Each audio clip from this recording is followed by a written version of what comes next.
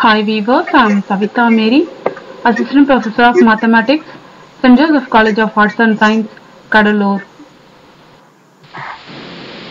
In this video, I am going to explain about the topic sequencing problem. The sequencing problem is nothing but it deals with the selection of an optimum order for the number of jobs to be performed with a finite number of facilities. So the number of facilities is nothing but it means the number of machines. When a number of jobs are given to be done and they require a processing on two or more machines, the main concern of a manager is to find the order of the sequence to perform from these jobs. Such sequencing problems can be broadly divided into three groups: n jobs, 2 machine problem, n jobs, 3 machine problem, and n jobs, m machine problems. Let's see the processing of n job through 2 machines. The problem is to find the sequence of jobs so as to minimize the total elapsed time.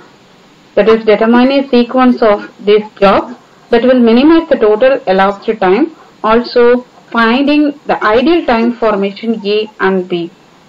So the solution of the above problem can be found by Johnson's procedure. Here the Johnson's procedure. Step 1. Select the smallest processing time occurred in the list of jobs which is given for machine A and B. If there is a tie, either of the smallest processing time of next machine can be selected. Step 2. If the minimum time is equal to AI, that is from the given processing time, AI exists for the minimum time, the ith job will perform first. If the minimum time exists in the eighth machine, the ith job will perform first. If the minimum time exists for bth machine, then the jth job will perform at the last. Step 3. Repeat step 1 and step 2 for the remaining set of processing times obtained by deleting the processing time for both the machines corresponding to the job already assigned. Continue in the same manner till the entire job have been ordered. After finding the optimal sequence as stated above, find the total elapsed time and ideal times on machine A and machine B. The total elapsed time will be calculated as the time between starting from the first job in the optimal sequence of machine A and the completing of the job in the optimal sequence of machine B. Then ideal time on machine A will be calculated by subtracting the completion time of machine B and the completion time of machine A. So can find the ideal time for machine A is subtracting the completion time of machine A from the completion time of machine B. So the ideal time on machine B is nothing but the time when the first job is completed on machine A is called as the ideal time for machine B. Here we see a problem. The given problem is a 2 machines and 9 jobs are given in this problem. We have to find the total elapsed time for the given problem. Here we have to find the minimum processing time from the given table. Here the minimum processing time is 2, which is selected from the machine P, that is the first machine, and it was selected as corresponding task A. So machine 2 which correspond to the task A. So the task A have to perform at first.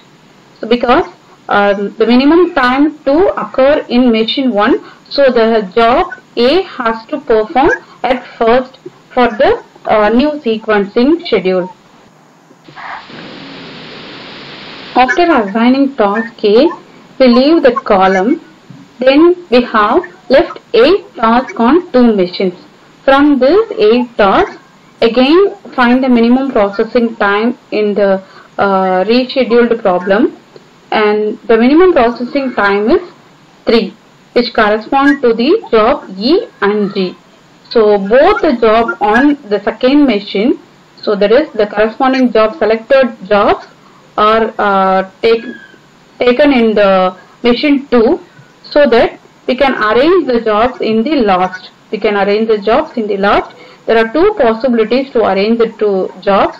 So the first possibility is, since the corresponding processing time of task E on machine P is less than the corresponding processing time of task G on machine Q. Therefore, at first I have taken this order, that is job E at last, and before the last G has arranged. So this is the new sequencing order. There are 2 possibilities. We can select the 2 possibilities as our convenient. After assigning the task E and G, we have remaining 6 tasks.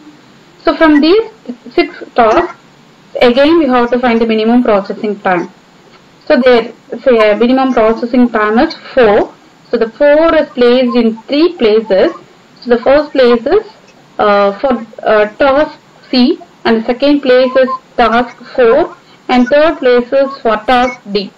In the first 2, task C and I is correspond to machine P. Task D is correspond to the machine Q. So correspond to the machine P, C and I will be arranged in the forwarding direction of the sequence, and D will arranged in the backward direction of the sequence. Okay. So therefore the task C, which has less processing time on P, will be processing first, and then the task I and task D will be placed at the last. Now the problem is reduced as a 3 tasks and 2 machines. So from this 3 tasks 2 machine, the minimum processing time is 5, which occurs for both B and H tasks on machine P. So B and H tasks on machine P. So we arrange the B and H in forward direction. Again, the remaining task F can be placed in the 6th sequencing cell. Now we got the optimal sequence represented as below. There are 2 possibilities here. So these are the new optimal sequences. Now can create a table to find the total elapsed time. In this table, the job sequence is optimal job sequence. We have to fill up the optimal job sequence, which is occurred in the before slide. Then machine P, the in time and out time for machine P, there are 2 columns, and in time and out time for machine Q. Okay. So the in time for machine P for task A is initially it is 0. Then the out time is the taken time, the total time taken for task 2 is 2 hours. So that is a time out time for task A. Then move on to task I. So the task I working time is 4 hours. So the in time is time out for machine P. Then in time for task I is 2 hours. Then adding working time 4. So 2 plus 4 we reach 6 is the out time for machine P. Then the in time for machine P is 6 for task C. Then out time for task C is 6 plus 4. So 6 plus 4. So 4 is the working time for task C. So 6 plus 4, 10.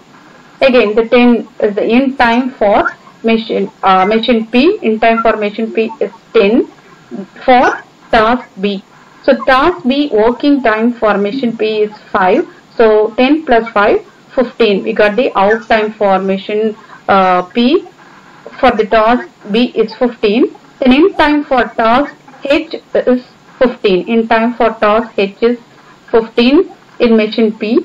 Then out time for task H is 15 plus the working time for H is 5. So 15 plus 5 is 20. Then in time for task F is 20. Then the working time for F is 8. So 20 plus 8, 28.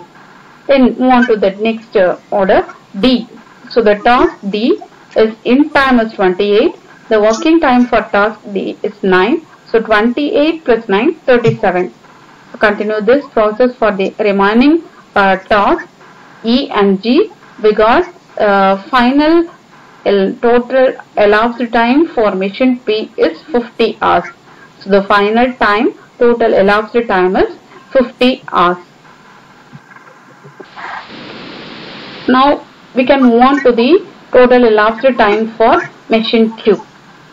So in the same manner, we can take the in time for machine Q is nothing but out time for machine P. The in time for machine Q for the first task is out time for machine P in the first task. So the out time for machine P is 2 hours. So that is the in time for machine Q. Then adding the hours for task A. So 6 hours for task A working in machine Q is 2 plus 6, 8 hours is an out time. So 8 hours for the out time for machine Q to do the task A. Then move on to task I. So in time for task I and machine Q is, so you have to fill up the in time by comparing the out time of machine P for task I and out time of task A in machine Q. So out time of task I in machine P, out time of task A in machine Q. So from this to the maximum working time have to be taken as an in time for machine Q. So the maximum working time, maximum time out will be taken as in time for machine Q. From this to 6 and 8, 8 is maximum. So in time for task I in machine Q is 8. Then the working time for task I for machine Q is 11. So 8 plus 11, 19. Then in time for task C is 19, because the out time of task C in machine P is 10 and out time of task I in machine Q is 19. From 10 and 19 is maximum hour. So the in time for machine Q to do the task C is 19. Then adding the working hour for task C. The task C working hour is 7. So 19 plus 7, 26. Likewise, you can continue this process for task B. So the task B in time for machine Q is 26, because comparing this to 15 and 26. 15 is the out time for task B and out time for task C is 26. So 26 is the maximum hour. So in time for task B for machine Q is 26. So adding the working time of task B in machine Q is 8 hours. So 26 plus 8 is 34. And again continue this process for H task. So we can continue this process for task H, task F, task D, E and G. We get the total elapsed time. So the total elapsed time is the final time out of machine Q is called total elapsed time.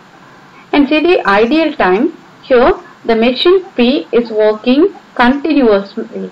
So 0 to 2, then 2 to 6, 6 to 10, 10 to 15, 15 to 20, 20 to 28, 28 to 37 and 37 to 43, 43 to 50. It is continuously working.